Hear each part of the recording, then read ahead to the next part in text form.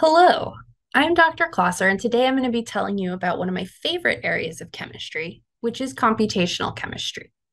Most of the information I'm going to go over in this video can also be found on your lab handout, and you may also want to consult some of your lecture materials for additional background information. So computational chemistry is a relatively new area of chemistry, and it's a very active area of research where mathematical models are implemented on computers and used to better understand chemical processes. Some uses of computational chemistry are to model things that you can't observe experimentally, and also to actually understand the results of experiments. Computational chemistry lets us see things on a much smaller scale than we might be able to in a lab context. We can kind of split computational chemistry into two main areas. One of those is quantum chemistry methods, where we're solving the Schrodinger equation. And I'll talk more about the Schrodinger equation in just a second. The other broad area of computational chemistry is based on classical physics or classical mechanics and is generally known as molecular mechanics. In this area of computational chemistry, we treat the atoms just as classical masses and they're attached to springs. We can also talk about different areas of computational chemistry that are based purely on mathematics and physics, and those are known as ab initio methods. And ab initio is Latin for from the beginning. And then there are also methods that do rely on some experimental data, and those are typically known as empirical methods. In this lab, you're going to be using ab initio methods, so methods really based on the mathematics and physics, and you're going to be solving the Schrodinger equation. Or rather, you're actually going to be telling the computer how to solve the Schrodinger equation. So just to give you a little bit of a sense of this area of chemistry, many of the theoretical ideas were developed about 100 years ago in the 1920s. And those were around for quite a while before computers became fast enough and readily available enough in the 1980s that research in this field could really take off. And so it's still a very active area of research today. So coming back to this Schrodinger equation, the Schrodinger equation can be solved exactly only for some very specific one-electron systems. One of those is the hydrogen atom.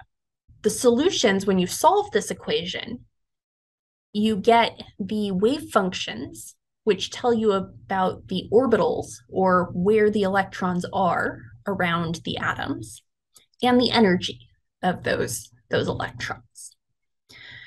So in this lab, we're going to be using a program which approximately solves the Schrodinger equation using a method that's known as the self-consistent field method.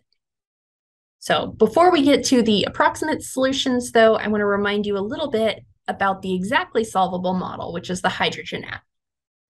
So when you solve the Schrodinger equation for the hydrogen atom, you actually get a lot of different solutions out.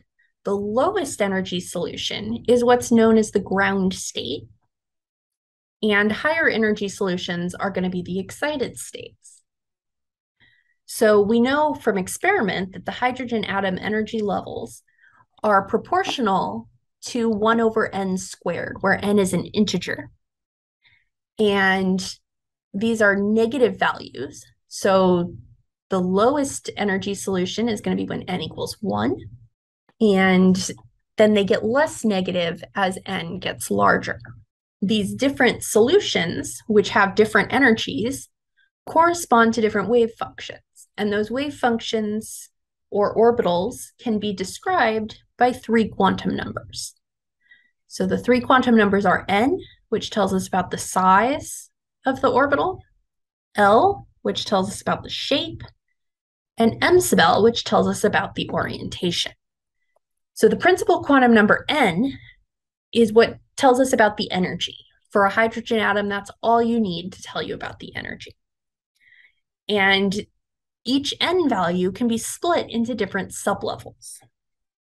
So in general, for each n, there are n minus 1 possible L values that determine the shape of the orbital. And then m sub L ranges from negative L to L. So the lowest energy solution is going to have n equals 1. Again, it's the most negative. The shape is L equals 0, which is also given the letter S.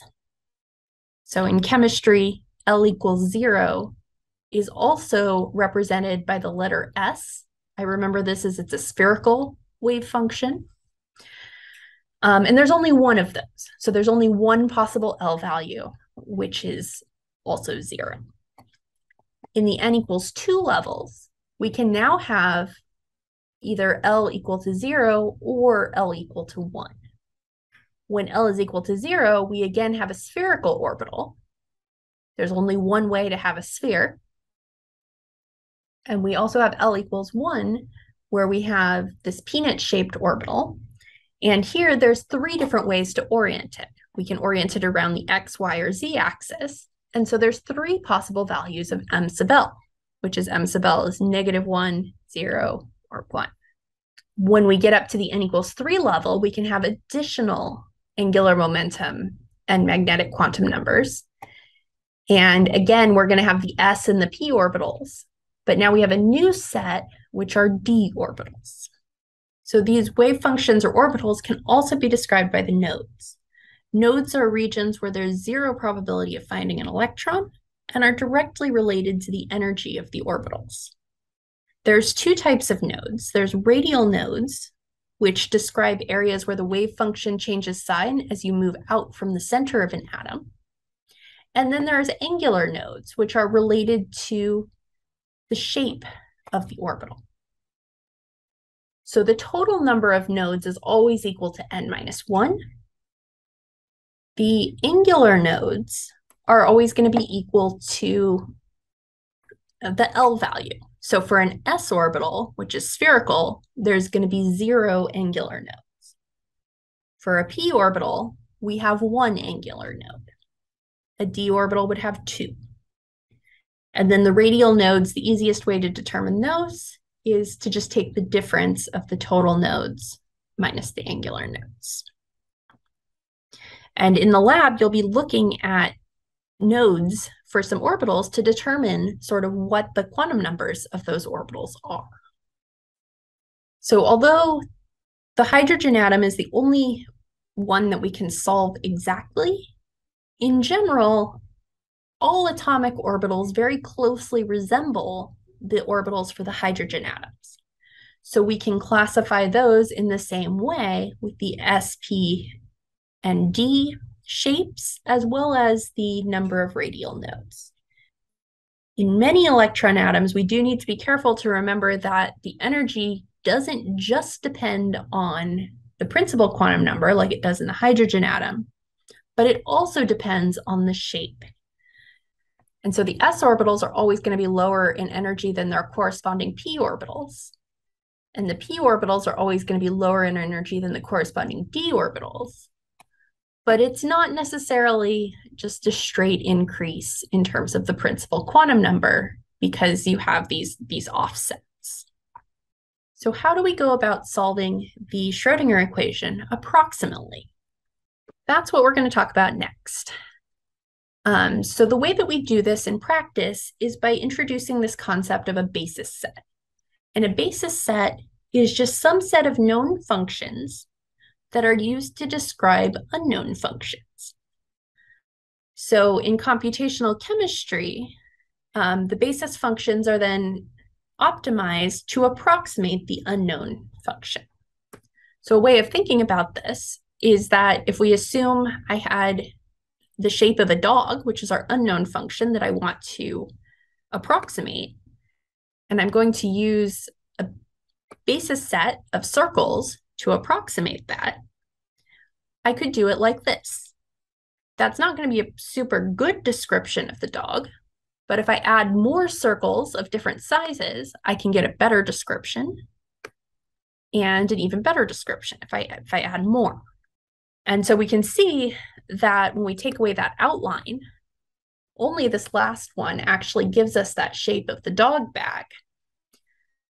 But the idea here is that we're using these known functions, which are the circles, to approximate that unknown function. In principle, I could have used any shape. I didn't need to pick circles. I could have done it with squares or diamonds or pentagons. So in principle, any large enough basis is going to give you the same results. Technically, we could get to the exact result if we had an infinite number of functions, but generally that's not feasible. So the general rule is that bigger basis sets are going to give us better results. And again, the unknown functions we want to approximate are these orbitals. The known functions that we're going to use as our basis set are called Gaussian functions. So in one dimension, a Gaussian function just looks like a bell curve. In chemistry, we're actually using three-dimensional Gaussian functions. And they're not exactly the same as the hydrogen orbitals, but because they're so much more efficient, we can just use lots of them to describe our unknown functions. The way that we use these basis functions is we do something called the self-consistent field method. And that's used to sort of optimize the basis functions to fit our unknown function. And so what we have to give the computer is information about what atoms we're using and what basis set we want to use. And then we give the computer additional information about how we want to do the proximate calculation. So we guess some wave function and calculate the energy.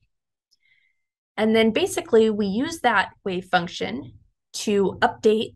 So we use that guess wave function to solve for an updated wave function in energy and basically go around in circles until the energy doesn't change anymore. Computers are really good at solving this type of problem. And so we don't want to do it by hand, but we want to make use of the computer.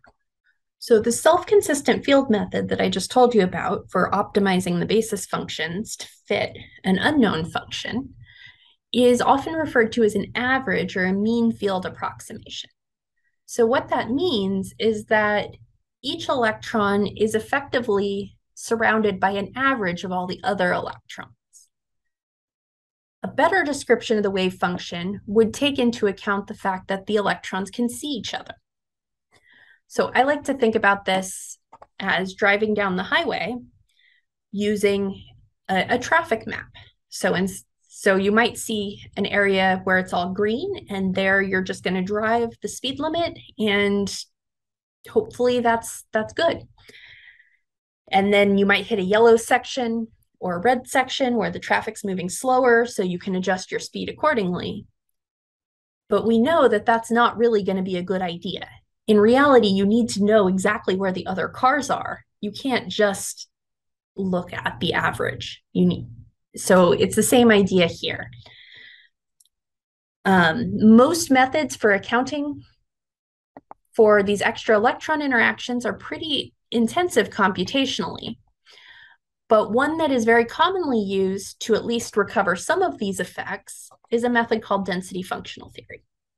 So I'm not going to go into any details about how density functional theory works, but it's still an approximate solution of the Schrodinger equation. And there's lots of different flavors of DFT, which kind of incorporate these interactions in slightly different ways.